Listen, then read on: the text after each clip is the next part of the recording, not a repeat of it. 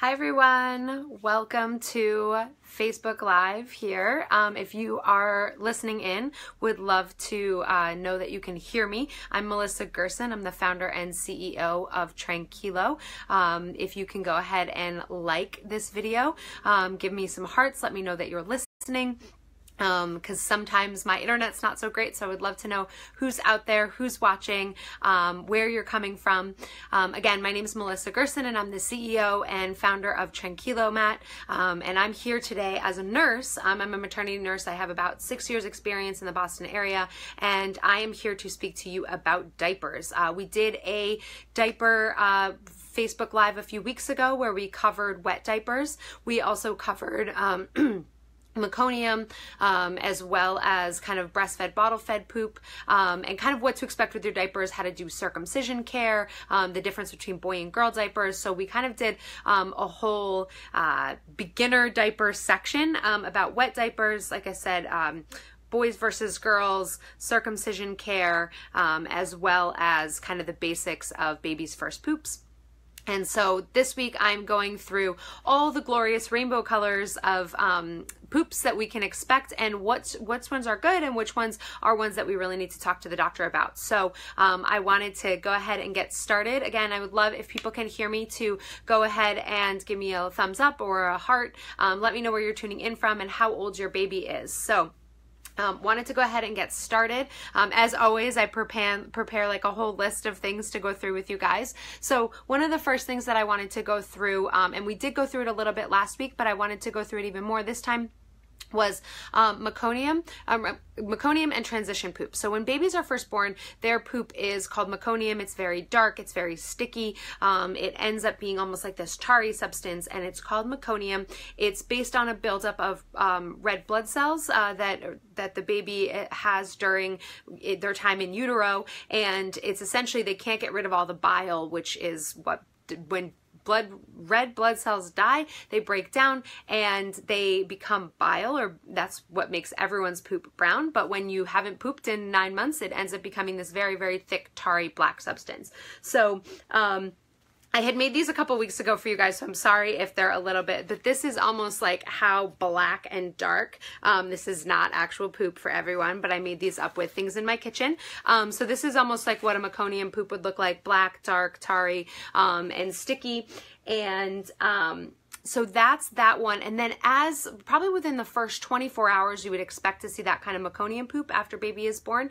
And from there, it'll start to get a little bit greener, a little bit greener, a little bit greener, until it finally becomes what's called transition poop. And that poop is by day 3 to 5, that poop is there, and then you're starting to see your breastfed stools come in around somewhere between 3 and 5. So day 2 to 4 is when transition is starting and coming in, and transition poop is kind of like this green poop that is, I'm trying to find it because I have all these diapers here that I've made up for you all to be able to visualize, because I don't know about you, but I have a hard time visualizing. Oh, here it is.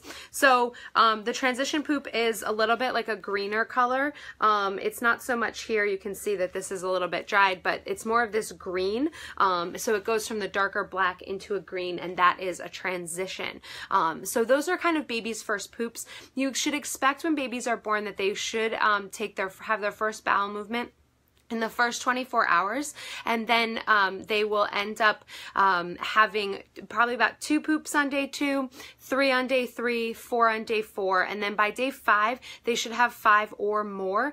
But it's going to depend on whether you've got a bottle-fed kiddo or you've got a breastfed kiddo. So I'd love to hear, for those of you who are just tuning in, I would love to know where you're tuning in from, and if your baby was breastfed or bottle-fed, because that's what I wanted to go into next, was kind of what to expect within the diapers for breastfed babies versus bottle-fed babies. And so we just talked about meconium and transition, and breastfed babies have more of like a light brown, mustardy type color, and it's got a bit of seeds in it, and you can notice there's a little bit of like, you can almost see like little seeds in this one here. Again, none of these are real diapers. They are things from my kitchen that I concocted to look like diapers, so don't panic if I touch them. But yeah, so breastfed poop would be kind of, and it's usually a lot more liquidy, and breastfed babies end up pooping more often, almost every time you feed them, and you often feed them every 2 to 4 hours at first when they're first born. So breastfed stool is a lot kind of like liquidy. It's got these milk curds or these little seeds like in it, and it often takes on a consistency very much of people describe it as like a mustard with kind of like these little seeds in it. So that's very normal, and that's a breastfed poop. Breastfed babies, yeah, it becomes this like mustard yellow, and it's soft and seedy, and it usually occurs between days 3 and 5 after baby is born, because again, they have the meconium poop first and then transition, and then they're moving into their regular stools. Bottle-fed babies have a tendency to have, it's still soft, but it's a lot firmer in their poo, and they end up, it's more like a peanut butter, if anything, as opposed to like a mustard that's much more of a liquid. The bottle-fed is more of like a creamy peanut butter. It's brown, tannish brown. It's not like a mustard. It's not like that brighter mustard yellow. It's more of that tannish brown, and it's thicker than the breastfed poop. And bottle-fed babies often will go less often, depending on the baby. As they age, they usually have less stools per day. So again, the rule of thumb is by day 5, they should have about 5, but a bottle-fed baby might have a fewer bowel movements per day than a breastfed kid. So breastfed babies often poop, 8 to 12 times a day, almost every time you're feeding them, but at minimum 5 to 6 usually. And then the bottle-fed babies, their stool is a little bit thicker, and that ends up being less often. So it's important to remember this, because we're also going to talk about the differences between diarrhea and constipation, and those are things that you'd usually want to talk to the doctor about. So just wanted to bring, kind of bring up those normals of breastfed versus bottle fed and what to expect, because the important thing, the reason why we're going through this is because there's such a wide variety of things that you can end up seeing in your baby's diaper, and for the most part, parents aren't used to it or aware of it, and so when they see it for the first time, they're like stunned, and a lot of it can be very common, but there are certain things that you'd want to call the doctor for right away, and so I wanted to point those out. That's why we're going through this, because a baby's diaper can really be a good snapshot picture into baby's overall health, and can help you decide if you've got a kid that's not feeling well, who's a little bit sick or having difficulty eating, and they've got issues going on in their diaper, whether it's dehydration like we talked about a few weeks ago with diapers and what that looks like, or like fewer wet diapers, or if they've got diarrhea and they're not feeling well. These are things that can all help you drive the decision to call your pediatrician and really get your kids seen, because it's an overall picture and it's a good picture of their health. So those are kind of the normal things that we look for in baby poop. I know that seems weird, but the meconium poop, the transition poop, the breastfed, and the bottle fed, and they're all a little bit different. I also want to let you guys know that I created an entire chart for all of this, and we will be publishing that live on our website after, I believe it goes tomorrow. So you'll be able to see all of this in a nice little standardized format in a chart that'll be much easier, or as easy to look at and kind of quickly reference based on color. So one of the other normal variations on baby poop is actually babies who end up getting iron supplements. So some pediatricians will give your kid iron supplements. I don't know if anyone out there, if their kid had iron supplements, but those kids often have a little bit darker green and sometimes a black tinged poop. It's not quite as thick and sticky as a meconium poop would be, but it ends up being kind of that color, that darker black color. And so that's normal if your kid has had iron supplements. So oftentimes you're giving them maybe a liquid supplement that can often be for breastfed babies especially. It's just something to note as a normal variation. It's not that common. Usually, even if you're giving an iron supplement, they'll have a normal kind of breastfed stool. But it's one thing just to note that you're looking for. An iron can also make baby go less often, because it kind of can be a kind of binding agent or a little bit of a constipator sometimes. So important to note that that is a normal variation, and you don't necessarily need to call your doctor if that's the case. One of the other really interesting types of poop that I would love to know if anyone out there has ever seen or experienced is a lime green poop. And that actually is not normal. And you are going to want to call your pediatrician or a lactation consultant. So a lime green, like this bright, almost looks like algae poop, and it's kind of like slimy almost a little bit. That can actually be because your baby, especially this is for breastfed babies, if they are getting too much of the foremilk and not enough of the hind milk. Next week for our live, we actually have a lactation consultant, so she is more of the expert on all of this when it comes to breastfeeding. But the understanding of breast, essentially when you first start feeding, the milk is more liquidy. Once your milk actually comes in, right, not your colostrum in those first few days, but your actual breast milk when it comes in, the first bit of a feeding is usually a more liquidy, low fat content milk. The hind milk is more like a colostrum. It's like a thicker cream, and it's at the end of a feed, or an end of, you know, whichever breast you start feeding on. So if you notice your baby has a lime green poop and it looks like algae, that would be something that you would want to talk to your pediatrician about, because it could be, or a lactation consultant, like I said, because it probably means that baby is not getting enough of that really, really rich hind milk. And so in that case, you'd want to make sure that you're extending their feeding, that you're trying to start a feed on the side that you finished last time. So let's say baby wasn't able to get all the hind milk during one feeding. If you start on that same breast, they can start there with that hind milk from the last feeding. So you want to try to make sure that they're getting that nice balance of both the really thick, rich, creamy hind milk as well as that beginning kind of more liquidy foremilk. And so that bright green, lime green algae poo is something that's indicating that they're getting too low fat of breast milk, and you want to change up how you're feeding them. Again, another reason they could have this issue is because of a latch. So that's another reason you definitely would want to consult your lactation consultant or a lactation consultant. One really big area of poop colors, consistencies, etc. is when baby starts eating solid foods. So somewhere between 4 months and 6 months, most kiddos start having solid foods, and that's when their poop ends up getting much, much stinkier. So usually breastfed babies, their poop isn't as smelly. A formula-fed baby, sometimes their poop can have a very distinct formula type smell to it, so that's normal. But the breastfed kids, if you breastfed your kids, you're probably lucky you didn't have to smell too much of it until you started introducing solids. And that happens around 4 to 6 months. And that can be like, you'll be like, what just happened? I don't even know, you know, like gas mask on, the whole 9 yards. But then you can also start to see these crazy array of colors when it comes to their poop. So brown is something you probably be more, you know, looks more like an adult poop in that color anyway. And it ends up being, but it's soft, right? It's almost always still, it's thicker, firmer than your breastfed or even your formula fed because you're having solids, right? But it is still soft and squishy, and it can range from brown to greenish brown, especially if they've had any kind of spinach or, you know, like the whole spinach meal, then that might be a time where you'll see like a greenish brown, orange brown. That can be if they've had carrots or butternut squash in a meal. You'll start to see that their poop might take on this like orangish type color. You might even see like a purple reddish brown. That's usually if your kid has had, let's say, like purple carrots or beets or other really deep, rich colors that are red or purplish in their foods.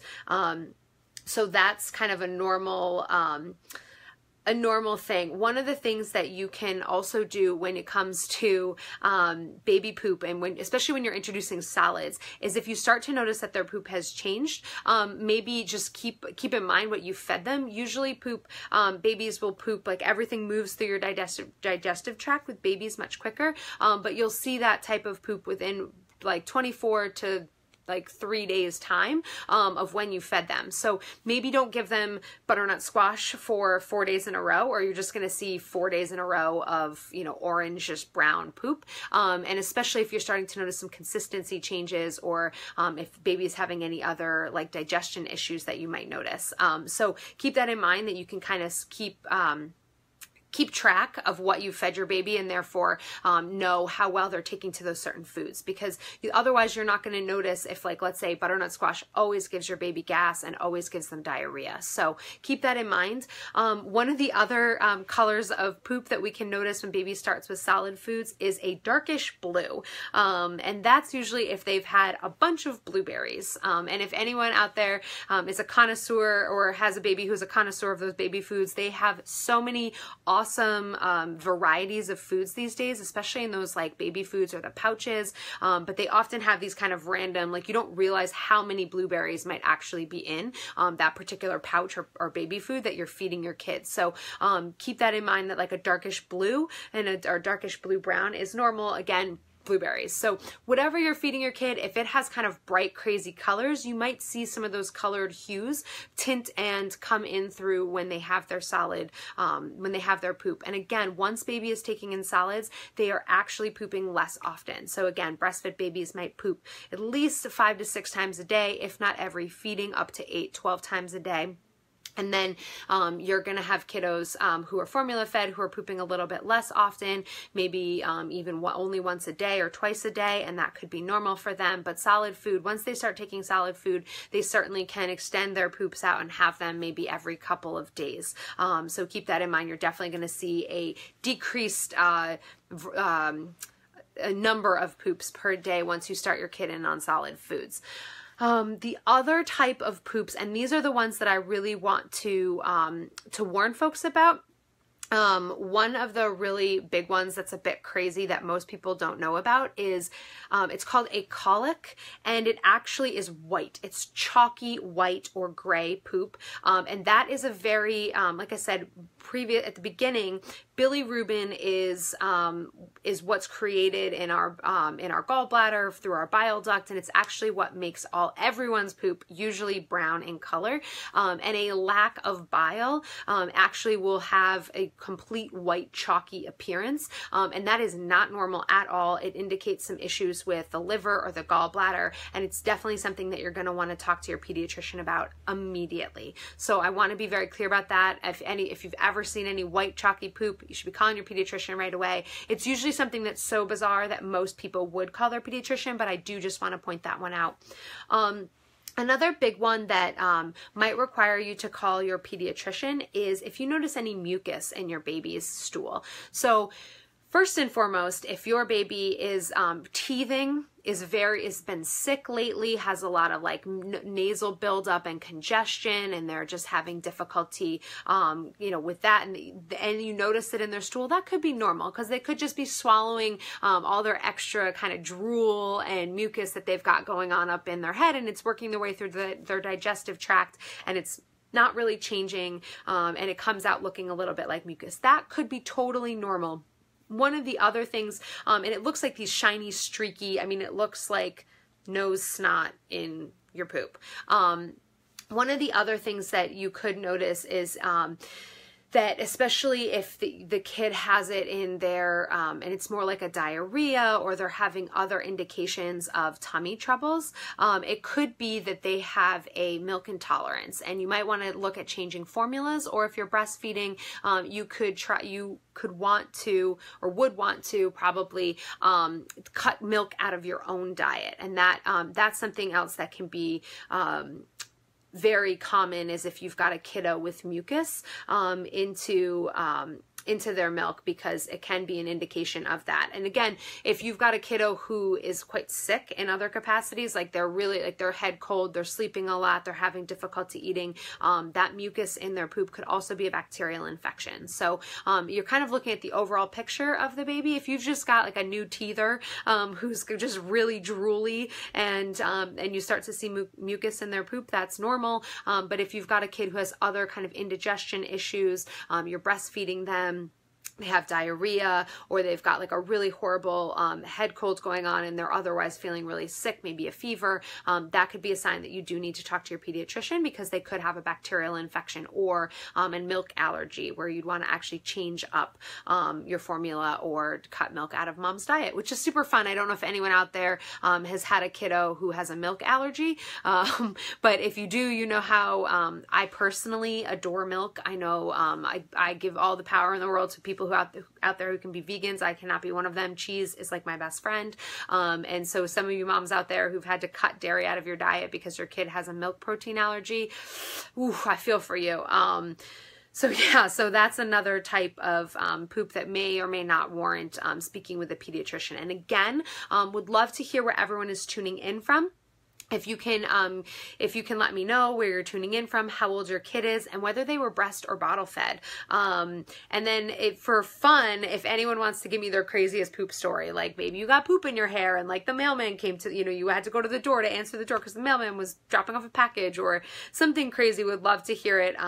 We've all been there and had crazy diaper experiences. So as a nurse, I've been peed on a few times. I've definitely gotten poop on my hands and not realized it, and ended up on a chart, like charting with something, or my pen. So would love to hear your funny kind of baby diaper poop stories. So yeah, so we're discussing all of that. One of the last big categories of poop that we really want to be cautious of, we want to talk to our pediatrician about, is going to be anything that's bloody. So blood in the stool could be a big indicator that we need to talk to our pediatrician.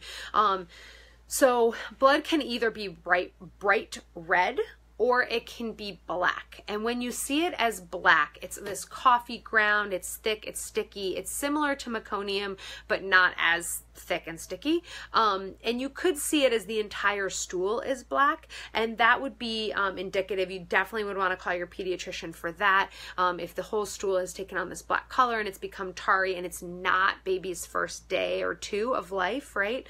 That can indicate an upper GI issue or some bleeding going on in their digestive tract, but higher up, and then it's going through the system and being kind of digested and coming out black. And that would not be normal. You'd want to talk to your pediatrician. If you just start to notice kind of like black little flecks in the poop, and like I said, I made some of these, so this would be a good one. So you can kind of see that they're almost like these like black little dots here. If you're breastfeeding and have cracked nipples that are bleeding, right, you can still breastfeed through that, totally normal. Baby can swallow those little bits of your blood. I mean, it's painful as anything for sure, and you should make sure you're working with a lactation consultant and make sure you're trying to improve that latch. But if that's what's causing the cracking on your nipples. But if you've got some nipple cracking and you've got a little bit of bloody nipples and the baby's still breastfeeding, that again, totally normal. You might see some of those black dots or black flecks in their poop. Totally normal, nothing to worry about. That's just essentially them digesting your blood and getting it out of their system. So totally normal if you see those little black flecks if you're breastfeeding and have cracked nipples. But if it's kind of the entire poop is black, or you're not breastfeeding and you see that, those dots, and it's consistent, it's not just maybe one poop, it's kind of multiple poops through the day or for a few days, you would definitely want to talk to your pediatrician, because that could be a sign that they are having some they're having some bleeding in their digestive tract, and that's no good. One of the other, like I said, I mentioned blood can also be bright red.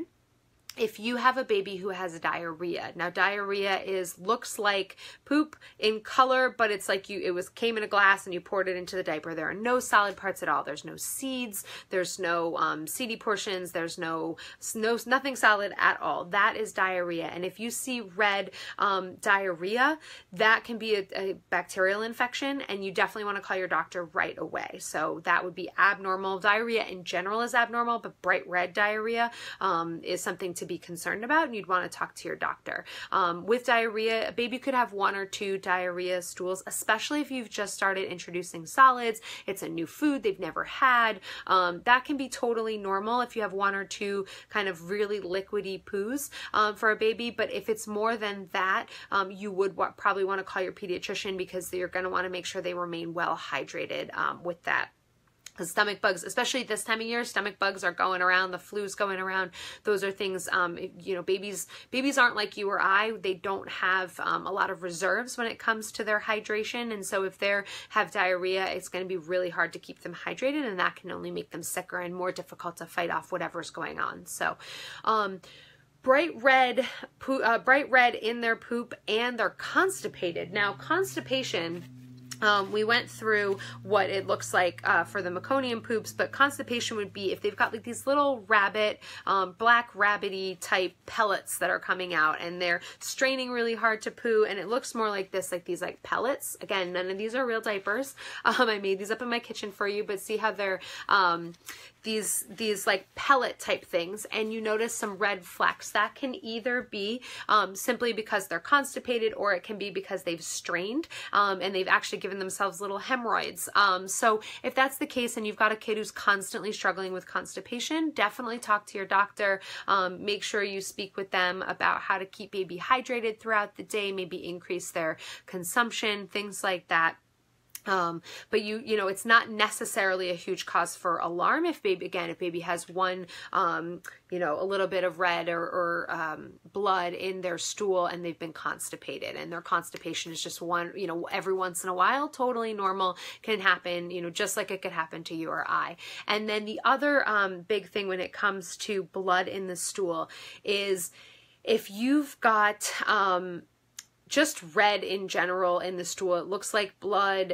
It's kind of normal otherwise in their consistency, whether they're breastfed or bottle fed. Their consistency, their frequency is normal, but it's red. This can be, again, a milk protein allergy. So this can be if they have mucus and if they have these red, this red color to their poop, that can be an indication of a milk protein allergy. So you want to talk to your doctor, possibly start cutting dairy out of your diet. So keep that in mind. Another one that's very interesting, and it's kind of a mix between, it looks completely like jelly. So it's congealed fat. If you guys, yeah, you know what that looks like. It's almost like the cranberry sauce from Thanksgiving that like comes out of the can, and you're like, it's like almost like Jello-y, and you're like, how did this get made? But instead it's like mushy, right? So it's not formed, it's this mushy. It's called currant jelly, and it takes on this congealed fat look to it, and it's bloody, it's bright red. That can indicate serious bacterial infection or other intestinal issues, and you would want to get your baby seen by a pediatrician right away. So if your baby starts pooping out just kind of, like I said, this currant jelly or strawberry jelly, no seeds, just like looks like bloody mucusy, you know, gross congealed fat, talk to your doctor. I mean, again, this with the white clay, you know, the acolic one where it's just this chalky white, those are things that are pretty shocking to parents, and usually we'll call a pediatrician, but I do want to point them out here for everyone. So again, we're going to be publishing a blog that'll also have a chart that kind of goes through everything I've just gone through with you guys today, so you can reference it, you can keep it for reference, you can hang it up on your, like, maybe not your fridge, because when you're going for a snack you don't want to be looking at that, but you know, hang it put it with all your diaper supplies, wherever you diaper baby, by your changing table, and keep it up and keep it handy so that if you see any of this, you know when to call your pediatrician or know what it means. The last thing that I want to talk with everyone about today is diaper rash. I am sure everyone out there has had babies with diaper rash. It's something that just every kid, especially kids in diapers, have had. It's just like, you know, kids are in diapers up until usually like 2-3 years old. So that's a lot of time in diapers, and it happens. It just does. And so what is diaper rash? How do we prevent it? You know, what do we do to what causes it, that kind of thing. So very briefly, diaper rash is just an irritation of the skin in the diaper area. It's usually red. It's usually a little bit like a little irritated red, pimply skin. Sometimes it can be warm, and sometimes it can be slightly swollen. It's usually caused by the combination of pee and poop in a diaper. Creates an ammonia, and that can be very harsh on a new baby's skin. And so especially, you're just going to want to try to change diapers pretty often in those cases, especially if you've got a kid who's got diarrhea for whatever reason, or they've been sick. You might need to up your diaper changing routine to prevent any kind of diaper rash with that. And then there's going to be kids who just have really sensitive skin. I was one of them. You see me, this whole thing, I've got like this very itchy nose. But I've always been a person with sensitive skin. And then when I was a kid, I was always getting diaper rash, and I was always, you know, I would get like kind of rashes. Like I would touch a dog and I'd get like a rash on my arm or something. So any baby, even no matter how often you might change their diaper, if they're just sensitive, they have sensitive skin, you're going to kind of run into more diaper rash than others. Chemical fragrances like in their diapers, or if you've just changed, if you're washing your diapers using reusables and you're washing them and you've just changed detergents, that can also cause a diaper rash. Antibiotics are another big cause of diaper rash. So that can, if your baby has to take antibiotics for whatever reason, you might want to talk to your pediatrician about also doing a probiotic so that the good bacteria that they need and want in their digestive tract, as well as kind of on their skin, doesn't get killed off when it comes to the antibiotics, because that's what the antibiotics are going and killing all bacteria, and that includes kind of the good bacteria that we need oftentimes for proper functioning. Again, I think I mentioned when babies start solid food, that can also be a time because their poop is changing. It's got all these different colors. You've got different variations in consistencies. And so that's where just watching what you fed them, maybe separating it out, feed, you know, the butternut squash. I don't know why I keep talking about butternut squash today. Apparently I want that for lunch. I'm not really sure. But you know, like, or let's say you've given them strawberries, you know, maybe break that out and don't give it to them for dinner too, right? Just give it to them every few days instead of every day, the same meal or the same thing throughout the course of the day, when you're introducing new things, so you can keep an eye out. Strawberries is in particular, and other kind of acidic berries or berry juice can also cause a higher instance of diaper rash. So just keep that in mind when you've got a kid who's starting solid foods, that you just want to know what they're eating and kind of keep track and make sure you're not getting any diaper rash issues related to the foods that they're eating. To prevent diaper rash, I already mentioned this, is just really good diaper hygiene. So make sure you're cleaning baby thoroughly. During diaper changes, you're changing their diaper frequently so that they're not sitting in dirty, especially poop plus pee in a diaper can mean diaper rash pretty darn quickly. Again, you know, if you really want to get baby dry, this is kind of a pro tip, so to speak, and they've already got diaper rash and you want to kind of dry them out. You can let them go sometime without diapers. I know that seems really weird, but if it's summertime, like let them out without a diaper, outdoors, and like even leave them out for 30 minutes to an hour, and that can really help dry out that area, get some sunshine there, and just really let everything air out and prevent diaper rash, and also help treat diaper rash. You can also kind of mimic that if it's wintertime and it's cold. You're not going to send your baby out without a diaper outside. That's just crazy talk. And maybe you don't have the time or the wherewithal to have baby without diaper during the day, but if you can, try it for a little bit of time. And you can also use a hair dryer. So, you know, during your diaper changes, you can dry baby's bottom. Always use the coldest setting, right? The coolest setting, because you never want to burn baby with a hair dryer, but you can dry out their bottom. And that can both prevent diaper rash as well as treat it if you've got a case going on with baby there.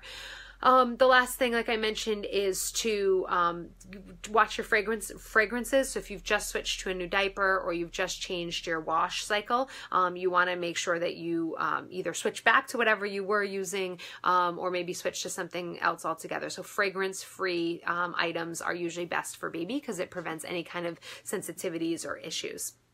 There are a few times you're going to want to, for the most part, that's both how you prevent diaper rash as well as treat diaper rash. Those are kind of the same things. Oh, and you can also use a barrier cream like a Boudreaux's butt paste or a Desitin, and that can really create an additional barrier to baby's skin. So if they're having any fragrance issues, or you know, they do a nightly diaper, they might poop and pee in the diaper and they're sitting in it overnight, that Desitin or that, you know, the Boudreaux's butt paste, I love that name, by the way. When you have those, you're adding it as like a barrier to the skin so that you're not causing additional irritations. And that can be helpful because you don't have to wipe. You're wiping that down, but you don't have to scrub that off in between your diaper changes. So you can kind of keep this nice barrier on baby's skin that's hydrating and helping them, you know, stay away from kind of those issues with any like ammonia or, you know, strawberries that are really acidic that might be causing issues. So those are both ways to treat and prevent diaper rash. They're one and the same.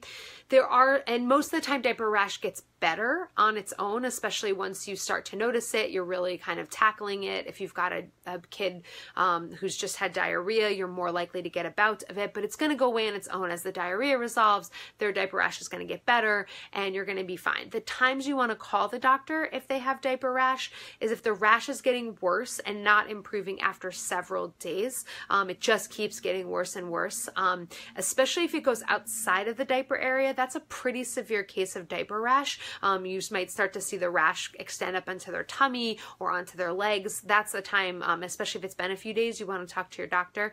If they have any signs of a fever, you would want to talk to your doctor. And if they have any signs of an infection in their diaper rash, so that would be yellowy patches, like pus-filled patches or pimples, blisters, open sores, any of that stuff if you're seeing in their diaper, pretty sure you would all call your doctor, but I would be remiss to not mention it, of course, right? So that's really it when we think about diapers. I know I just gave you like 35 minutes of content. It's insane. But that's diapers. That's, we did part 1 a few weeks ago. And I would love to know if anything I said today was interesting or helpful for you. If there was anything that you learned today, again, I would love to hear your funniest, silliest poop story. Even if you're watching this after the fact, would love to, we do check in on these videos and love to comment with the folks that are out there. So please don't forget to let us know where you're tuning in from, how old your baby is, and like I said, maybe your craziest diaper story and the time where you were totally like, ah! So yeah, so that's diapers in a nutshell. Next week we have a lactation consultant who's going to be with us. Her name is Katie Zareski, and she is from Boston Baby Nurse, and she's the founder of Yummy from Mommy blog. And she's going to be talking about how to get started using a breast pump. So for all you working mamas out there who are soon to go back to work, or are been pumping and want some tips and tricks, she is going to be the person for you because she is a lactation consultant. So that's going to be next week's live. And I believe I'll be joining you guys the following week. Maybe not, maybe the week after, but stay tuned to our channel because we're always providing great content for you guys and learning kind of what you need. So I would love to open it up to questions if there are any out there. And yeah, if anyone has any questions out there, if not, even if you're not watching live and you have questions, anything that came up, feel free to put them in because we do check in on these every day just to make sure we're answering everyone's questions. So I'm here as a resource for you as a maternity nurse. I've got a ton of expertise and I'm always happy to answer questions and help you understand your baby. And again, next week, Thursday, noontime, Eastern Standard Time, we are doing a live with Katie Zareski, a lactation consultant from Boston Baby Nurse, who's going to be talking about pumping and being a pumping mom. So you're not going to want to miss that if you are a pumper, or you want to know what's going on. You're thinking about pumping or you're going back to work soon. So I'm going to wait another moment or two in case there's a few more questions. I don't see any. Maybe I'm having a technical glitch myself, but oh, hi, Taisha, from Chicago. Your baby is 3 months old, so you're going to be starting solids soon, Tisha, huh? And I apologize. Some of these things didn't come in as I was actually doing the live, so I'm not sure what was going on. I think I was just having some weird technical difficulties. I just, of course, updated my phone, right? So I probably was what caused it. You know, when the apps, you get all the updates, everything messes up. So, it doesn't look like there are any questions currently out there. If anyone thinks of anything after we log off, don't forget to ask. And as usual, it was a pleasure speaking with you guys, and I look forward to our next time together on a live. But don't forget to tune in next week to hear from Katie, who's going to be a lactation consultant. So thanks, everyone, and speak with you soon. Bye.